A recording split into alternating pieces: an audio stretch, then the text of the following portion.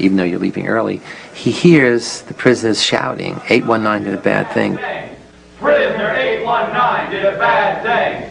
Prisoner 819 did a bad thing.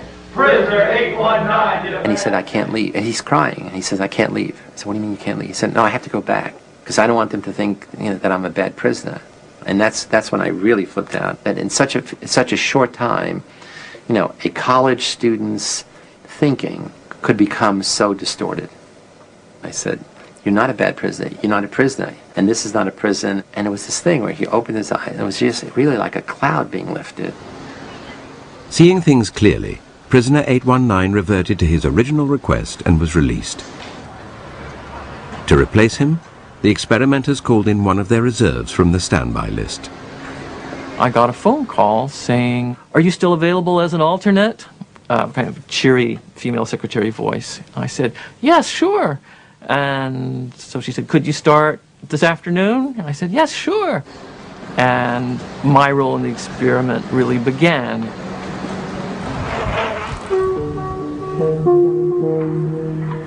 I was blindfolded and then stripped and supposedly deloused. He came into a madhouse, full blown. All of us had gradually acclimated to the increasing level of aggression, the increasing powerlessness of the prisoners, the increasing dominance of the guards. And he comes in and says, what's happening here to the other prisoners? And they said, yeah, you better not make trouble. It's really terrible. It's a real prison. And he says, I'm out of here. I don't want to. And they said, no, you can't leave. Once you're here, you're stuck. This is a real prison. 416, since you got your hands in the air, why don't you play Frankenstein? 293, you can be the bride of Frankenstein. You stand here. Prisoner 416 was soon subjected to the harassment of Dave Eshelman, nicknamed John Wayne because of his macho attitude. 416, and I want you to walk over here like Frankenstein and say that you love 293.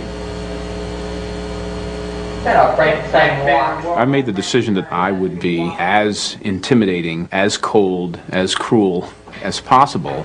I love you, 293. Get up close. Get up close. I love you, 293.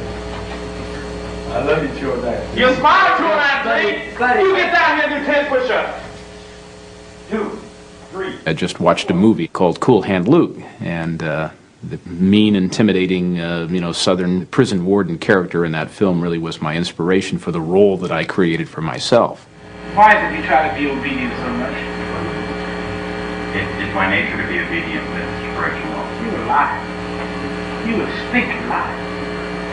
He was creative in his evil. He would think up very ingenious ways to degrade, to demean the prisoners. What if I told you to get down on that floor and fuck the floor? What would you do then? One of the best guards was also on that shift, and instead of confronting this bad guard, the sadistic guard, essentially because he didn't want to see what was happening, he became the gopher. He would go out to get the food and things of this kind, and that left the John Wayne guard and another guard on that shift to be dominant. We were continually called upon to act in a way that just is contrary to what I really feel inside. Just continually giving out shit is just really one of the most oppressive things you can do. 416, while they do push-ups, you sing Amazing Grace. Ready? Down. Amazing Keep going. Grace. You do push-ups on your own. The madness of the experiment started to affect prisoner 416. A wretch like me. Keep going. I began to feel that I was losing my identity until finally I wasn't Clay. I was 416. I was really my number. And 416 was going to have to decide what to do. Prisoner 416 decided to go on a hunger strike. They were pushing my limits, but here was a thing that I could do that could push their limits. After I had missed a couple of meals, I saw that this was not a matter of indifference to the guards. I was making headway. They were upset. I thought, how dare this newcomer come in and try to change everything that we had worked for the first 3 days to set up, and by God, he's going to suffer for that. Get in that traffic van. Frustrated by his continued defiance, John Wayne threw prisoner 416 into the hole. After punishing the other prisoners for his disobedience, John Wayne encouraged them to vent their anger at 416 directly. Thank you, 416. Okay, 209. I'll try that myself. Thank you, 416. We would use our nightsticks to bang on the door, and we would kick the door so hard that, it must have, shaken him very seriously inside, scared the life out of him. He yelled at me and threatened me and actually sort of smashed a sausage into my face to try to get me to open up. But I didn't have any intention of eating until I was out. 416 should have been at some level a hero, because he's willing to oppose the authority of the system. In fact, the prisoners accept the guard's definition of him as a troublemaker. I remember some of them saying, would you eat, goddammit? We're sick and tired of this. And, that was proof that, there was no solidarity, there was no support between the prisoners. While 416 was still in the hole, John Wayne made a final attempt to break him by giving his fellow prisoners a choice. They could vote to release him by making a small sacrifice. You can give me the blankets and sleep on the bare mattress, or you can keep your blankets and 416 will stay in another day. Now what will it be? I'll keep my blankets. What will it be over here? I'll keep my blankets. How about 5486? I'll give you my blanket, Mr. Correctional Officer. You don't want his blanket. We got 3 in favor of keeping the blanket. We got 3, guess one. Keep your blankets, 416, you're going to be in there for a while. So just get used to it.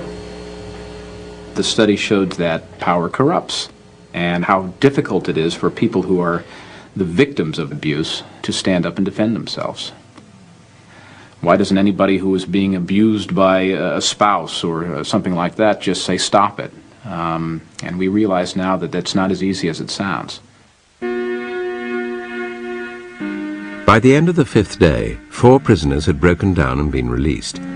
416 was on the 2nd day of his hunger strike, and the experiment still had another 9 days to run. At this point, a fellow psychologist visited Zimbardo's basement prison and would witness the brutality of the experiment firsthand. The guards had lined up the prisoners to go to the toilet, had bags over their head, chains on their feet, and were marching by. And I looked up and I saw this circus, this parade, and I said, "Hey, Chris, look at that." I looked up and I just began to feel sick to my stomach. I had this just chilling, sickening feeling of watching this, and I just, I just turned away, and I just let loose in this emotional tirade. I just lost it. I was angry, scared. I was in tears. And I'm furious. I'm saying, you're supposed to, we had a big argument. You're supposed to be a psychologist. This is this interesting dynamic behavior in such a few days. I'm going through this whole thing, the power of the situation. She says, no, it's that young boys are suffering, and you are responsible. You're letting it happen. I said, oh my God, of course you're right. The next day, Zimbardo ended the experiment. Studies like his stimulated heated debate about the ethics of using human subjects. Clearly, young men suffered, verbally, physically. Prisoners felt shame in their role. Guards felt guilt. So in that sense, it's unethical. That is, nobody has the right, the power, the privilege to do that to other people. In the wake of experiments like Zimbardo's and Milgram's, ethical guidelines changed, introducing greater safeguards to protect participants. In the Stanford experiment, Zimbardo might have spared his volunteers distress had he not taken on a dual role in the study. If I was going to be the prison superintendent, I should have had a colleague who was overseeing the experiment, who was in a position to stop it at any point, or I should have been the principal investigator and get somebody who was going to be the prison superintendent. I realized that was a big mistake, to play both those roles and be shifting back and forth. After the experiment, Zimbardo brought all the participants together to talk about their experiences. John Wayne would now come face to face with the hunger striker he had tormented. I was a little worried. I said, oh my God, he's really going to come down on me hard now, now that we're on equal footing. It harms me. How did it harm you? How does it harm you? Just to think about it, you mean that people can be like that? Yeah. It let me in on some knowledge that I've never experienced firsthand. Because I know what you can turn into. I know what you're willing to do. When I look back on it now, I behaved appallingly. You know, it was just horrid to look at. I think I tried to explain to him at the time that, you know, what you experienced and what you hated so much was a role that I was playing, that that's not me at all. I love you, Jordan. He was trying to dissociate himself from what he had done. That did make me angry. Everyone was acting out a part and playing a role. Prisoners, guards, staff, everyone was acting out a part. It's when you start contributing to the script, that's you, and thus it's something you should take responsibility for. I didn't see where it was really harmful. It was degrading, and that was part of my particular little experiment to see how I could... Your particular little experiment. Yes, why don't you tell me about that? I was running little experiments of my own. Tell me about your little experiments. Okay. I'm curious. I wanted to see just what kind of verbal abuse that people can take before they start objecting, before they start flashing back. If I have any regret right now, it's that, you know, I made that decision, because it would have been interesting to see what would have happened had I not decided to force things. It could be that I only accelerated them, that the same things would have happened, but we'll never know. If the extreme nature of Dave Eshelman's behavior tested the prisoners, it also presented the other guards with a choice, to intervene or not. It surprised me that no one said anything to stop me. They just accepted what I said, and no one questioned my authority at all. And it really shocked me. Why didn't people, when I started to get, abuse people so much, I started to get so profane that, and still people didn't say anything. There were a few guards who hated to see the prisoners suffer. They never did anything which would be demeaning of the prisoners. The interesting thing is, none of the good guards ever intervened in the behavior of the guards who gradually became more and more sadistic over time. We like to think there is this core of human nature that good people can't do bad things, and that good people will dominate over bad situations. In fact, one way to look at the Stanford Prison Study is that we put good people in an evil place, and we saw who won. Well, the sad message is, in this case, the evil place won over the good people. It did show some very interesting and maybe some unpleasant things about human behavior.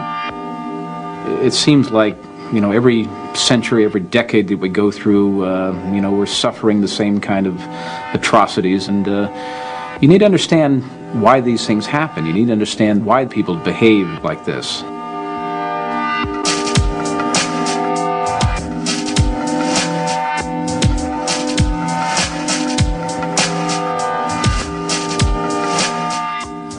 There's a similar experiment starting this Tuesday night on BBC Two. Details coming up next.